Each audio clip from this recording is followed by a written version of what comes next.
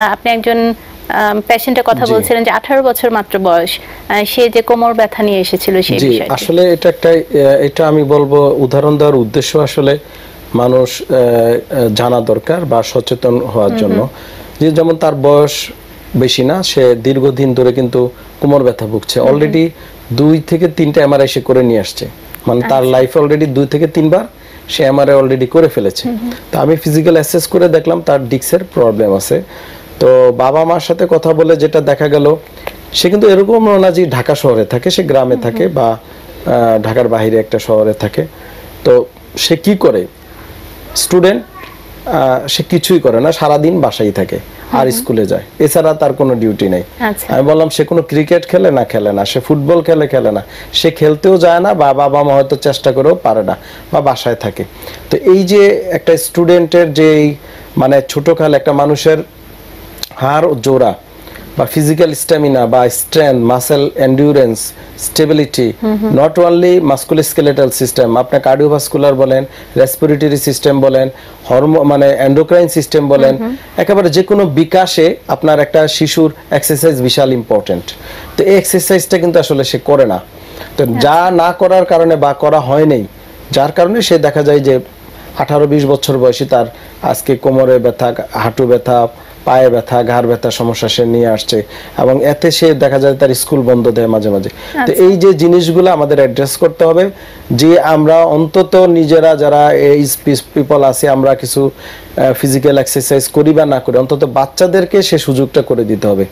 এবং সেটা কিন্তু শহর পর্যায়ে হতে শুরু করে গ্রামে যদি না করে, গ্রামে হয়তো অ্যাভেলেবেল খেলার মাঠ আছে বা হয়তো আছে, সিজনাল অনেক সময় যখন শুকনো মানে শীত সিজন আসে আপনার মাঠ পাওয়া যায়, খেলতে পারে। কিন্তু সেখানেও কিন্তু একটা হচ্ছে খেলার প্রতি যে আগ্রহ বা এক্সারসাইজ করার যে টেন্ডেন্সি, সেটা কিন্তু কমে আসছে, বা বাবা মাও ওদিকে এখন আর খেয়াল করছে না।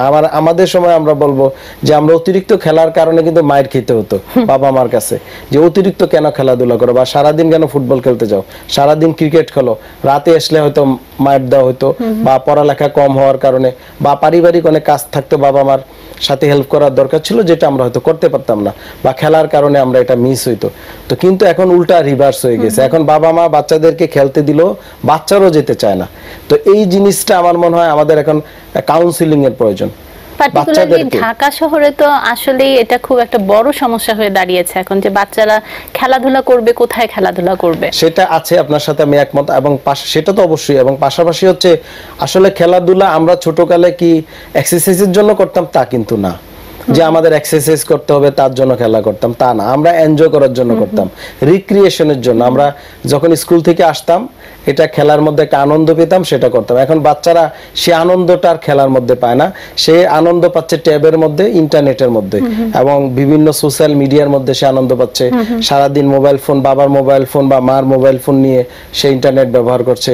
সে আর ওই ফিজিক্যাল অ্যাক্টিভিটিতে যে আনন্দ পাওয়ার কথা, সেটা উল্টোয়ে সে এখন মানে ফিজিক্যাল অ্যাক্টিভিটি না করে আনন্দটা ঘরের মধ্যেই পাচ্ছে, সে আরেকটা হাতের মধ্যেই সে এই আনন্দটা পেয়ে যাচ্ছে, সুতরাং সে তার খেলার মাঠে যাওয়ার আগ্রহটাও কমে যাচ্ছে। জি, তো এইটা আসলে আমি বলবো এখনো সময় আছে, আমরা যদি সবাই সচেতন হই, আর বাচ্চাদেরকে প্রেসার দেওয়া, অন্তত স্পেশালি মানে দেখি যে রুটিন ওয়ার্ক, অনেক সময় স্কুল থাকে, ওকে আসছে বিকালবেলা আবার আরেকটা পড়া, আবার আরেকটা পড়া, মানে পড়ার পরে পড়া, তো এইগুলার থেকে আমাদের কিছুটা হইলো বের হয়ে আসতে হবে। অন্তত তাদের রিক্রিয়েশনের জন্য অন্তত 1 থেকে 2 ঘন্টা সময় স্পেশালি খেলাধুলাতে আমাদের ব্যয় করার সময় দিতে হবে। যদি না করা হয়, আমি বললাম আর 10-15 বছর পর ডিসেবল পিপল বেড়ে যাবে বাংলাদেশে, এবং শারীরিক অক্ষমতা সম্পন্ন লোকের সংখ্যা আরো বেড়েই চলবে। আমাদের এখন বারবার বলছি, আমরা যে কমিউনিকেবল ডিজিজ প্রায় নাই বললেই চলে, বা যেই রোগে মানুষ মারা যেত, গড়ে মারা যেত, মানে এক এক এরিয়াতে যখন মারা যেত, শয়ে লোক মারা যেত, সেই জাতীয় কোনো রোগ ইভেন কি সারা ওয়ার্ল্ডে ওইভাবে এখন আর নেই বললেই চলে। আমরা জানি আপনার প্রিয়জন আপনার জন্য কতটা গুরুত্ব বহন করে, আর তাই সঠিক ডায়াগনস্টিক রিপোর্টের জন্য আপনারা আমাদের কাছেই আসে। আমরা বিশ্বাস করি প্রপার ডায়াগনোসিস, কনসালটেশন, পেইন ও প্যারালাইসিস চিকিৎসা, পুনর্বাসন, আমাদের সব আয়োজনই সব সময় আপনাদের জন্য 24 ঘন্টা খোলা।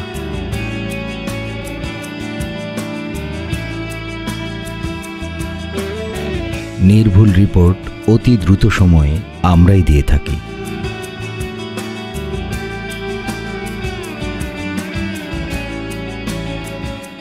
আমরা চাই না আপনারা বারবার আমাদের কাছে ফিরে আসুন, তবুও আমরা আছি সব সময় সর্বদা আপনাদের পাশেই।